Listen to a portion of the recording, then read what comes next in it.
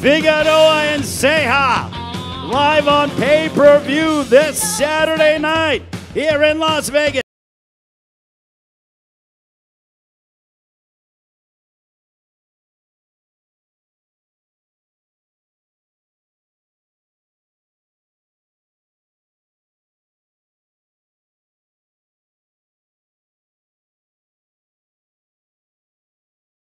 Brandon, defending your world title here in Las Vegas, what does this mean to you? Dream come true. You know, I've been dreaming this since I was 7 years old. What do you know about your opponent, Julio Ceja? This is a veteran who's been involved in some memorable matchups. I mentioned earlier that he was ahead on the scorecards before losing to Guillermo Rigondeaux by stoppage in June, but how would you analyze your opponent, Julio Ceja? You know, he has that Mexican blood. He's gonna come to fight. I'm gonna come to fight. But I definitely have the hunger to defend my title, and I'm definitely gonna come out with the win. Do you love the possibility? He likes to mix it up. He's of Mexican descent, as you pointed out, that it's not gonna be hard to find him, and you're gonna stand and trade and go toe-to-toe.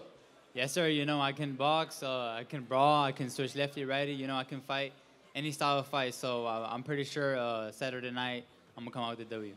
It's one thing, you've been fighting on some big cards, but it's a whole different world fighting here in Las Vegas on pay-per-view. Your brother has done it time and time again. Have you talked to him, and what has he told you? What has your father told you about getting ready for this moment on Saturday night?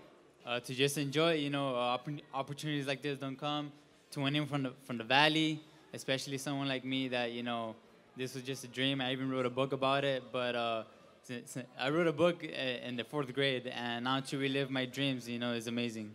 How is this fight going to go down on Saturday night against Julio Ceja, the way you envision the fight occurring? I think it's going to be a good fight. It could be fight of the night, but either I predict a knockout or, you know, a unanimous decision. Well, good luck, Brandon. We look forward to seeing you. Brandon, the Heartbreaker Figueroa, ladies and gentlemen, the undefeated champion from Weslaco, Texas. I am happy to join.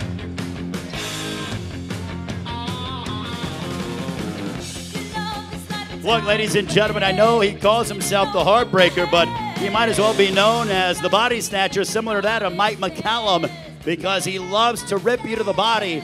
Brandon Figueroa is one of the hardest body punchers in boxing today. Expect